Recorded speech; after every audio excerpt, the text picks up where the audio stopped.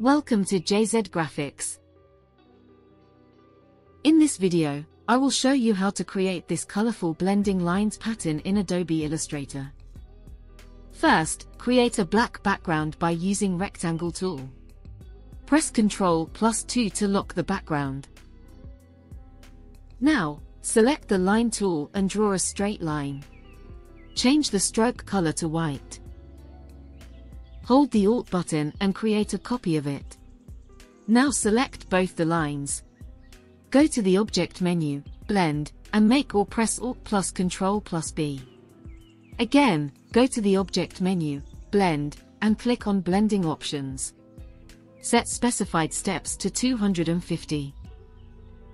Now go to the Pencil tool, double-click on it, and increase the smooth. Now draw a rough shape like this. Set this on top of those lines. Select both, go to the Object menu, Envelope Distort, and then make with Top Object or press Alt plus Ctrl+C.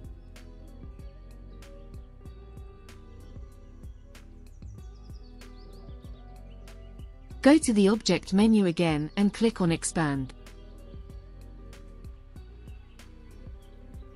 And apply this gradient on this. You can apply your gradient as well.